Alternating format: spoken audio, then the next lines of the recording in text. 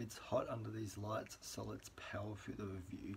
So I watched Pray for the Devil tonight, and this movie is utter shit from beginning till end. There were so many plot holes with its story and writing.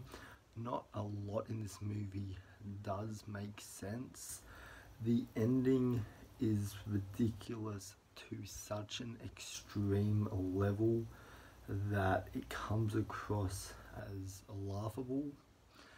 And there's just so many questions that you have throughout the film, and the film it repeats itself so many times. Like, something will happen, and then somehow a few minutes after this next movement in the story, we're then back to stage one.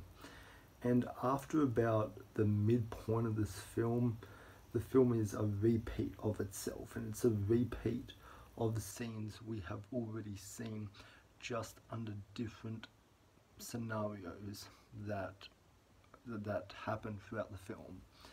And it's just like, it's not boring to say. Like, boring would be an understatement, because I would be lying if I said I did not have fun with this movie. Like, this is an easy enough fun watch. This is a movie that you can put on and you don't have to think too much, and it's just there in the background. Maybe watch this film when you're drunk. It might add a bit more entertainment factor to your experience.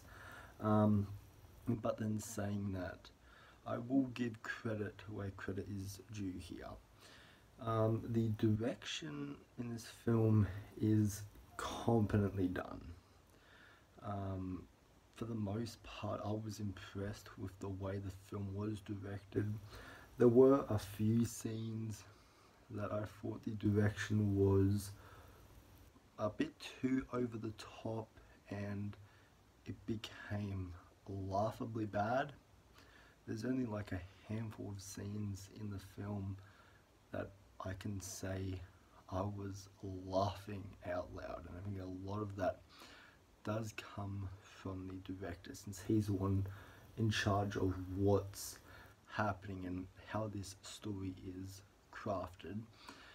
So I think that's my only criticism on the direction of this film. I think all the acting in the film is really well done, especially by our main actress who played Sister Anne in the film.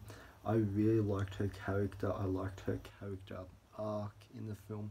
While it does get very repetitive at a point, I enjoyed her character, I enjoyed her performance.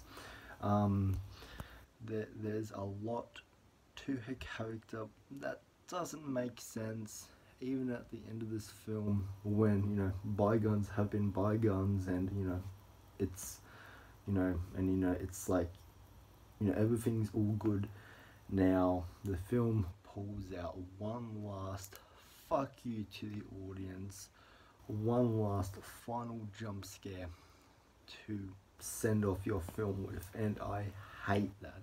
I can't express this enough. I hate when films do that one final scare for the audience. It's not good storytelling. It's not good directing. It's just lazy and silly to me. Like, audiences are not stupid enough, and I thought we were past that era of leaving off your film with a jump scare. I thought we were past that stage in film, but no, apparently we are still stuck at that stage. And as far as the jump scares go in this film, like, it's your typical PG-13 jump scares. It's a loud noise. The best way I can describe this movie is, it's The Nun meets The Exorcist, but a worse version of it. So yeah, they're my thoughts on Pray for the Devil.